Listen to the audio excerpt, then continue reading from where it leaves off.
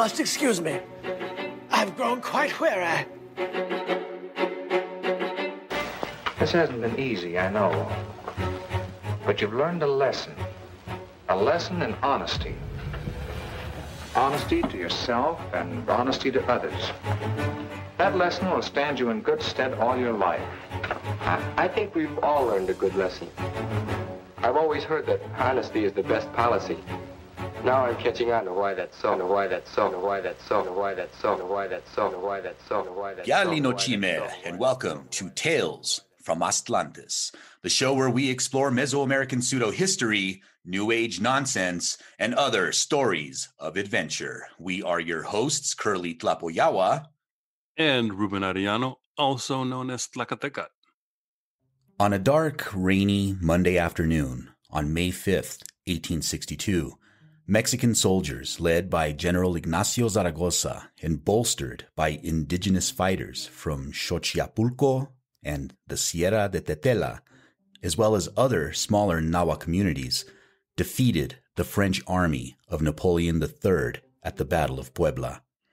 Today, Cinco de Mayo, the day of this battle, is generally viewed as a quote-unquote drinking holiday by its American participants, something that is welcome with open arms by brewing companies who capitalize on the day by encouraging white people to don sombreros, serapes, and tacky fake mustaches as they revel in their drunken debauchery. And by the way, if this is you, knock it off. You're embarrassing yourself. But what is the actual history of Cinco de Mayo? What importance does it hold for Chicana, Chicano, Chicanx communities? And most importantly, why is it celebrated in the United States? Well, dear listener, if you've ever asked yourself any of those questions, you're in luck. Because on today's episode, we explore Cinco de Mayo, why we celebrate.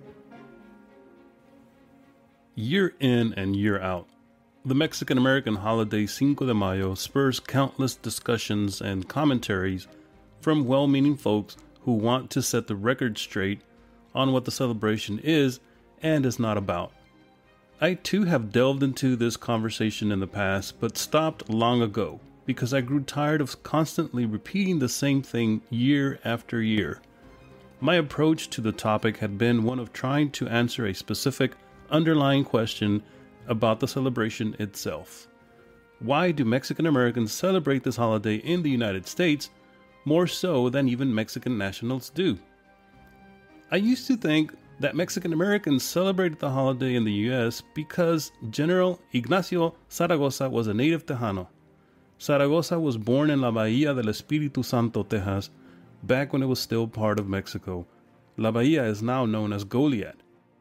The way I saw it, since the hero of that victory had been one of our very own Tejanos, in my mind it was logical to say that Zaragoza was the reason for the season, to borrow a phrase. After many years of promoting this idea, I now realize that the Zaragoza thesis is only part of the story of this holiday. In the book El Cinco de Mayo, An American Tradition, published in 2012, David Hayes Bautista sets out to precisely answer the question of why Mexican Americans celebrate Cinco de Mayo in the United States. In the process, he reveals that the tradition can be traced to 19th century ethnic Mexican organizations called Juntas Patrióticas Mexicanas, in other words, Mexican Patriotic Assemblies. These assemblies started springing up throughout the former Mexican North, the southwestern U.S., sometime after the U.S.-Mexico War of 1846 to 1848. Hayes Bautista focuses on California in the 1860s and finds that the state had at least 129 Juntas Patrióticas Mexicanas by the end of that century. He also notes that assemblies were found in such unlikely places as far north as the state of Oregon and beyond. It's possible that these assemblies are some of the first Mexican-American networks of a political nature. Their purpose was not just to celebrate the Battle of Puebla, but to reinforce the bicultural nature of the Spanish-speaking peoples of the United States while celebrating their newfound Americanness. They valued the democratic ideals of their country, despite bearing the brunt of Anglo violence, racism, aggression, and land dispossession. Out of this shared experience, the Californios, Mexican immigrants, and other Central and South Americans from this emergent community felt a common bond and began to identify as Hispano-Americanos. This new community rallied around the Mexican cause for freedom because they worried that if it fell to the French, it could trigger a domino effect across the rest of the Americas. The American Civil War was also cause for worry to the Hispano-Americano community. Just as Mexico was in peril of becoming recolonized by a European superpower, the French, so too was the United States in danger of being dismembered from within. As denizens of a free state, Californios feared that the Confederate States of America would come for them next. Mexico had abolished slavery when it became an independent nation in 1821, so the very idea of living in a slave society was anathema to their very core. Meanwhile, in Mexico, the Battle of Puebla that occurred on May 5, 1862, was a highlight in what seemed a doomed struggle to keep that nation free and independent. Under Napoleon III, the French had invaded Mexico with the pretense of collecting a debt. The English, Spanish, and French had all loaned money to Mexican monarchist separatists who were opposed to Benito Juarez and his Republican liberal ideas of government. When Juarez successfully put down the rebellion, the separatists fled and took the leftover money from the loans with them. After Juarez announced a 2-year delay in repayment, France came to collect, but it had ulterior motives. Spain and England, who were also owed money, refused to join Napoleon's imperial machinations. As Hayes Bautista shows, the very first public Cinco de Mayo celebrations occurred not in Mexico, but throughout California. The news had spread throughout Spanish-language newspapers to the anxious Hispano-Americanos who were waiting to hear some good news from Mexico. On the home front, things were dispiriting and deeply concerning as the Confederate States of America gained the upper hand early in the Civil War, so the victory against the French was a cause for rejoice. By May 27th, just weeks after the battle, Spanish-speaking communities in California were already holding public celebrations to commemorate the victory over the French and Napoleon III. These celebrations would continue throughout the remainder of the French occupation and beyond. For instance, in 1864, as the Civil War raged on, Antonio Mancillas, editor of San Francisco's La Voz de Mexico, set out to convince his readers that Cinco de Mayo was worth remembering because of its historical significance. On that very same day, the local Junta Patriotica of the gold mining town of Sonora in Tulum County gathered to witness the raising of the Mexican flag amid enthusiastic cheers, after which Eugenio Cárdenas made an eloquent speech, which he began by acknowledging his audience's patriotism, the Junta's role in organizing the proceedings. That night, the Junta sponsored a dance in the Greenwood Theater, which had been decorated with a portrait of the late General Ignacio Zaragoza, the hero of Puebla. The celebration carried on through the night, with speakers delivering speeches and young women reciting poetry and singing the Mexican national anthem. These were solemn events reminiscent of those held throughout Mexico during the Fiestas Patrias, and not like the boisterous and festive fandangos that were ubiquitous at the time. The festivities not only celebrated the battle, they also honored the memory of General Zaragoza, who had died months after the battle at Puebla from typhoid fever.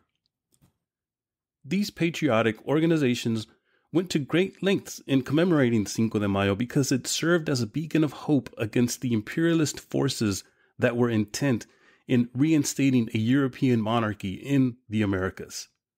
Looking at this holiday in the context of the American Civil War and Mexico's internal conflict with monarchists, Hayes Bautista's broader point is that this network functioned to support the defense of freedom and democracy in both the United States and Mexico. So what does all this have anything to do with our current celebrations? The U.S.-Mexico War was still a recent memory to the broader ethnic Mexican community, and many still resented the gringo aggression that had led to the major loss of land, about half of Mexico's territory.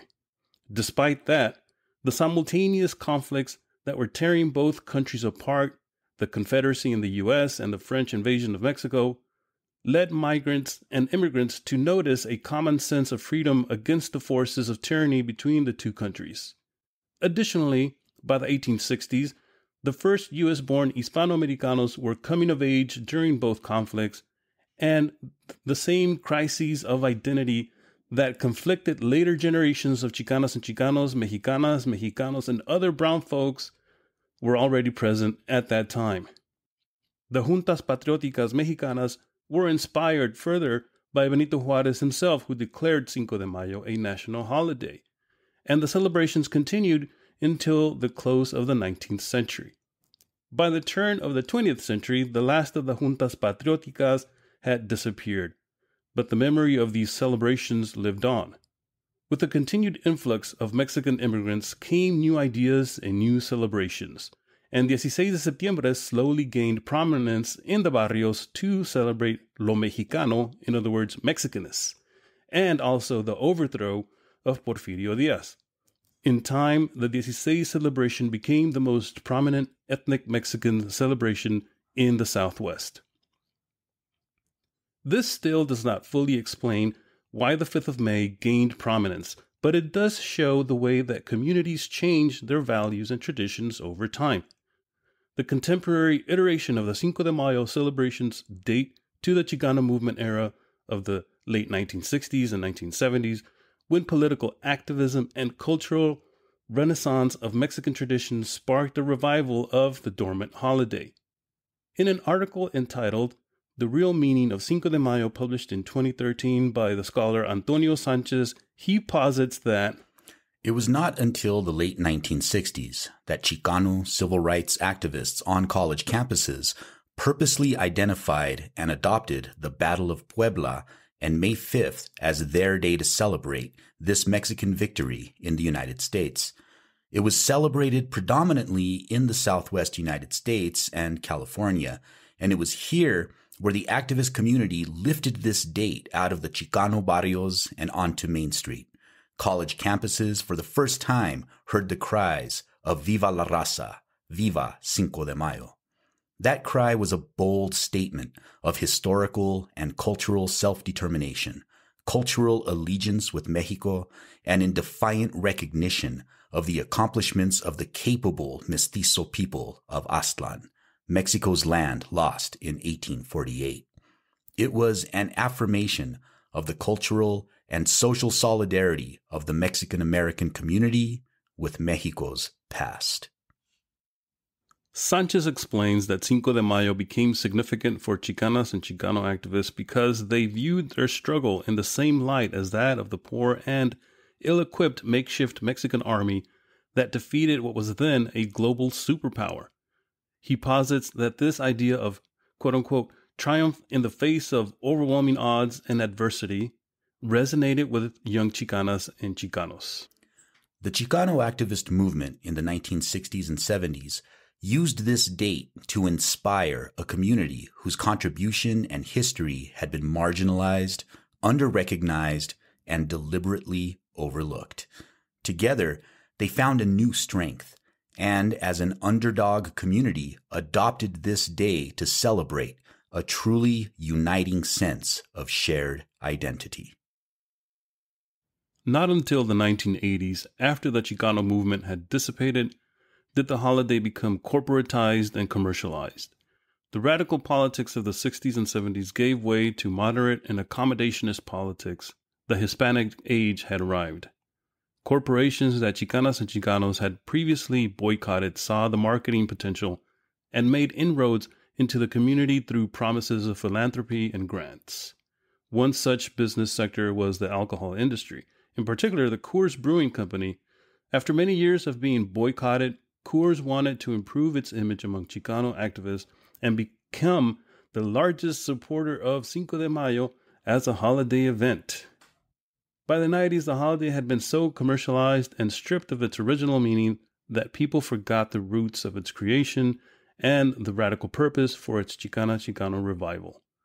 What was left was an anglicized version of an event that was once a vehicle through which the ethnic Mexican community in the U.S. could not only celebrate the triumphs of its cultural homeland, but also those of its adopted one.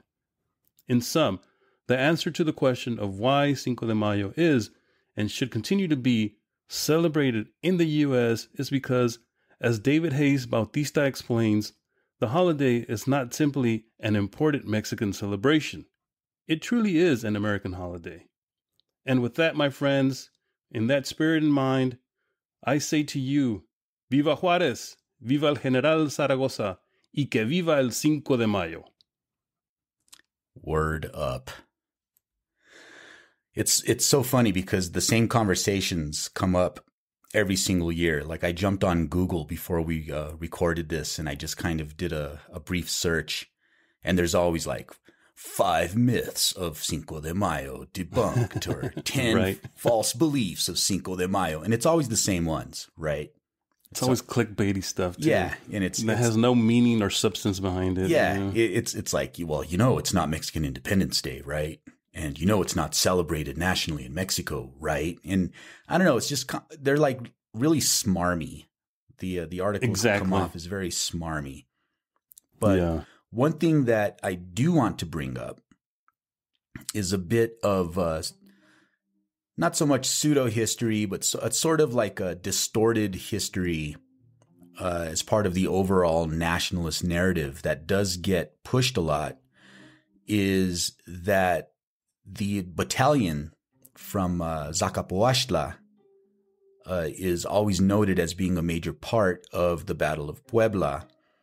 And the Xochiapulco people, which is a Nawa community in northern Puebla, are elevated as like the brave indigenous fighters who fought and, with their machetes and helped defeat the French. But in reality, this is sort of a false narrative, because if you dig a little bit deeper, you find out that the battalion, the Xochiapulco battalion, was not called that because it was made of Xochiapulco people.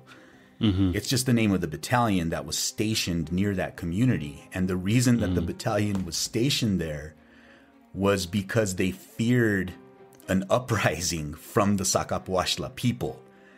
And that's why that battalion had that name, and that's why they were stationed there. So it wasn't like this battalion of Xochiapulco people. In fact, it was kind of the opposite. It was soldiers that were put there to put down possible rebellion.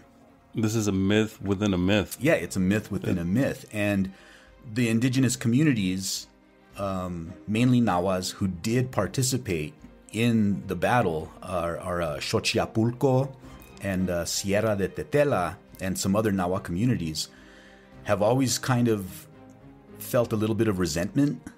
Like the people of Xochiapulco are being elevated as part of this grand national narrative. They're getting credit for something that they didn't do themselves. Exactly. Yeah. And I mean, it's possible that people from Xochiapulco participated in the battle, but the brunt of the army, and I think it was the 6th Battalion of Puebla is what they were called, was made up primarily of indigenous people from Xochiapulco and the Sierra de Tetela. So here's some props to them.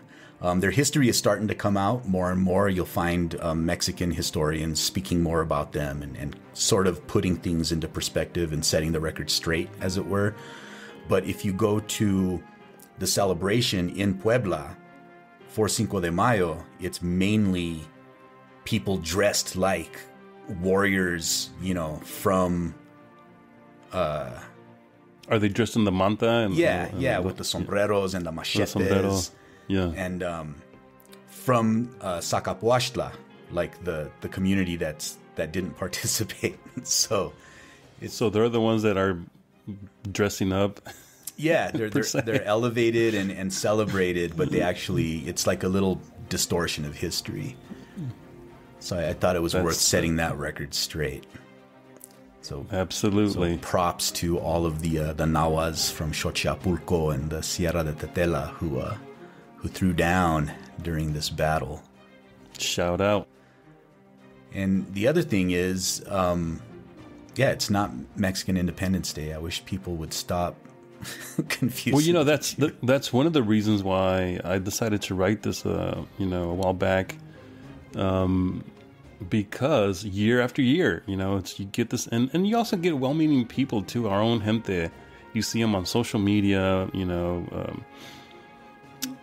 badgering people, I would say, to a degree about what, this is not, Independence Day. Mm-hmm. It's, and don't do this and don't do that. And I'm thinking, well, maybe, but I mean, it is a holiday. And yeah, they go a little bit overboard in trying to shame people out of celebrating it at all. Exactly. Right. It's like, that's the whole point of it. You're supposed to, I mean, the only thing that I have against our current version of the holiday is that people have forgotten the meaning behind it. Absolutely. Not that people celebrate it at all. I mean, I'm all for anyone and all to celebrate the holiday. Yeah, me too. That's the whole point.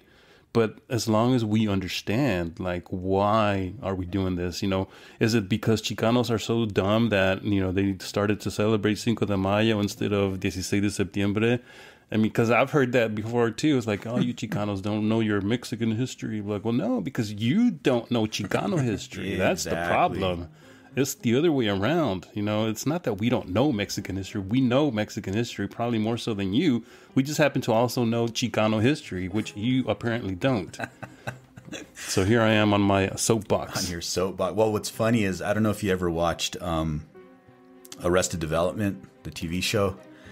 Kind of. But there was like a whole story of this invented holiday that the Bluth family, the Bluth family are like the main characters, and their parents were like really racist back in the 80s. Well, the characters are still racist, but even more so back in the 80s. And in the TV show, they showed that the Bluth parents were upset that all of their Mexican employees were taking Cinco de Mayo off.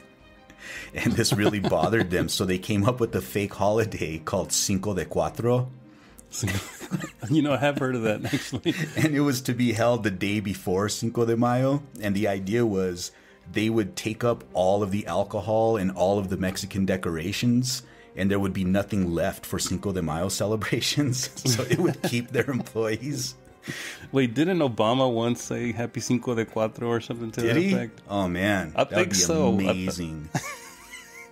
I really hope that happened. I think I forget the context. He was somewhere giving a speech or something, and he just happened to say Happy Cinco de Cuatro. Well, maybe he's just a big Arrested Development fan. There you go. But the great thing about what happens in the TV show is the Mexican community sees an opportunity in Cinco de Cuatro, so they embrace it. And it actually becomes like this huge drinking holiday for white people. And all the Mexicanos are making money off of it by holding Cinco de Cuatro events. So that's funny. If anybody's interested, I'm a big Arrested Development fan. So if anybody's interested, I would check out those episodes because they're pretty funny. But beyond that, I hope everybody has a safe and fun Cinco de Mayo. And I hope everybody found this episode informative and useful. And try not to be such a hard ass on other people and hitting them over the head with how Cinco de Mayo is not Mexican Independence Day. Just chill out a little. Enjoy the day. Yeah, exactly. Take this as an opportunity to teach. As an instructor, as a teacher, that's the way that I view these things. Not, take the high road, and be like, oh, so you think that this is Independence Day? Okay, well, here's a lesson for you. Perhaps maybe you might see it otherwise after we're done, going over the actual history of Cinco de Mayo. But do it politely, do it in a nice way. Everything doesn't have to be a conflict and a battle. And to all my or all our gringo listeners, viva la raza, dude. The Timoitase.